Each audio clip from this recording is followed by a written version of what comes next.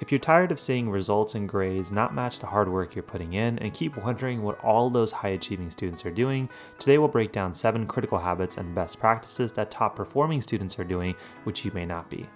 Let's break these 7 down. Number 6 is one of my favorites. And make sure you stay tuned till the end because I'll share how you can access the exact step-by-step strategy that I used in medical school to finally get the grades I wanted with less time. Now, number 1 is the idea of forests and trees. Most average students will become too obsessed with remembering just the facts or the big picture, but you have to understand that you likely need both. I remember early in medical school, I was on both sides of the spectrum. Early on, I made big outlines that were great for the big picture, but they were too dense and hard to come back to. Then I transitioned to the complete opposite side via flashcards, which I enjoyed, but I realized that despite understanding the tiny details, I no longer understood how to connect all the ideas. I needed something to connect both the forest and the trees. So here's what top students end up doing. They often learn both the details and big pictures differently. For instance, when I was in medical school during the weekdays, I would do the flashcards to master both the details and foundations of the lectures I was learning. Then 1 to 2 times a week, I would force myself to recreate these lectures from memory based off the flashcards I did on either a paper or a whiteboard. And during these free recall sessions, often I would find myself getting stuck on going from point A of a topic to point C, and identifying and filling these gaps helped me see the bigger picture and connect the overall lecture. Now imagine repeating this process over 3 to 4 weeks before each exam. I knew both the details and connections really well and thus did well on the ultimate quiz or test. And if you're interested in learning more details about this free recall technique as well as all of the study techniques that I used to get a 3.9 GPA in med school, I'll link that below in that video in the description. Number 2 is having a system for both work and play. Now, if you're a 24/7 student, you will eventually burn out if you haven't done so already. It's simply not sustainable, and as we'll talk about in habit number 6, it's likely not helping your results. Instead, the top students look at their days and weeks almost like mini appointments, each with their own purpose. For example, as a medical student, I wanted to make sure that my fitness and my relationships were still part of my daily life. So I would have a morning block meant for my workouts and evening blocks made for video calls, dinners, etc. with the people that I cared about. And most importantly, these blocks could not be filled with school-related activities. The rest of the time during the day and the week, I left open to be a student. I even took it one step further where the first half of the study day was meant for the day's lectures and the evening slots were meant for review and quiz and test prep. Thus, each day had a flow that was predictable, had variation, and most importantly, allowed me to still have my priorities fit in. Number 3 is energy-based studying. You've likely already experienced this where you have wild fluxes in your energy level throughout the day. Now, often students will get tired around that 1 to 3 p.m. slot after lunch, but still they'll try to force themselves to do some high-impact related study activity. But the top students instead will pay attention to what their energy flow looks like on a day-to-day basis. For example, if you're a morning person like me, you may realize that your high-impact tasks like doing flashcards or practice questions would be wisely spent as your first study-related task. On the flip side, if you're a night owl that's more focused in the evenings, you may make those most important study tasks later in the day. Then you can evaluate the other study-related tasks that you have to do, such as watching lectures, doing modules, etc., that may not be as demanding, and fit those into those lower energy slots, such as the afternoon. Better yet, if you know that you're not academically functional during certain time slots of the day, these are great time slots for you to use for other things such as your priorities, getting in your fitness, your naps, as well as your hobbies. Next is the habit of understanding stress as a cue. Now, since we work with so many med students in our study coaching programs, more on that down below in the description if you're interested, I often see a friction when it comes to stress. Here's the big difference between how top and average students use stress. Most students, myself included, when I first started medical school, will become stressed and paralyzed when things become overwhelming. Suddenly, that identification of stress will make you think that everything that you're doing is a problem. Thus, because everything is the problem, there's no clear solution, and this just leads to a situation that becomes more stressful and paralyzing. But for those top students, that same stress is a signal that things can get hectic and you should make some adjustments. Instead of using that signal to turn into a downward spiral, they'll start to become proactive and identify their biggest sources of stress and 1 to 2 small things that can be done now and immediately to address it. Thus, over the span of months to years, the average student will go from class to class, test to test, feeling that they're always trying to stay above water. The top student, on the other hand, will use that same stress to progress and identify better systems on how to study and manage their time.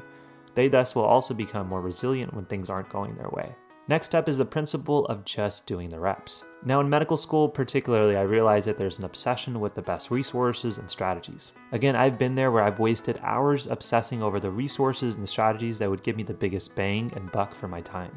But in reality, all of that time I spent could have been diverted to just picking one and doing the reps. It's like prepping for a marathon and reading about how to become faster, when in reality, it's about the miles you put in and not about how much you read about the best ways to run those miles. So just remember, just do the reps, you'll likely be further along at the end. And while it's perfectly fine to identify resources and study strategies that can help you become more optimized, try to set some time into your calendar intended for that research. The rest of it is meant for work. Now, number 6, and this is one of my favorites, is the idea of Parkinson's optimization. Now, you likely heard of the idea of Parkinson's law, which states that work will fit the time that you allocate to it. For example, if you give yourself 10 hours to do a project, it'll roughly take you that long. Now, if the deadline suddenly was 6 hours, you'd find a way to get it done 4 hours quicker. Now, often we use that buffer of time to fill it with inefficiencies. The same goes for our studying and our life as a student. Now, let's take Parkinson's law and turn it into something active that top students often do. If you acknowledge that your daily and weekly life as a student has inefficiencies, then becoming proactive to remove it will help you become a more efficient student. One of the approaches that I use as a student and that we encourage our coaching students is the idea of the 25% cut. To simply take your total weekly study time or average daily study time and cut it by 25%. So for example, if you're studying 10 hours a day, for this exercise, take it to 7.5. Now practice filling that new reduced time slot with the tasks that you think are most valuable for that time that you have. And really begin to ask which techniques, resources, study methods aren't adding to my learning or retention. In fact, is there something perhaps that you're already doing that if you did more of, you'd be in a better place versus doing 2 to 3 extra things that are currently on your calendar? This in fact is how I went from 10 plus hours a day of studying in medical school to 4 to 5. In my personal experience, I realized that study techniques like flashcards were a simple way to study. I then began to optimize this system where I optimized how I made them and just did the reps in a repeatable way. It easily took out 3 to 4 other study strategies and resources from my day, and my grades went up. Now, if you want the same step-by-step 8-step strategy that I use, I share below in a free course, which I'll link down below in the description. Next is the habit of the tunnel vision principle. Now, this one is huge and something I've learned from my time running and training for marathons and races. Now, just like a race, everyone around you is running their own race and on their own journey. And so if you're going to look around and use them as motivation, cool, pay attention to them. But from personal experience, often we're looking at our peers and classmates as a measuring stick, and that comparison doesn't help you at all. So on your academic journey, if you have an approach and study strategy that you want to abide by, put your heads down, do the reps, and put your blinders on. Have tunnel vision.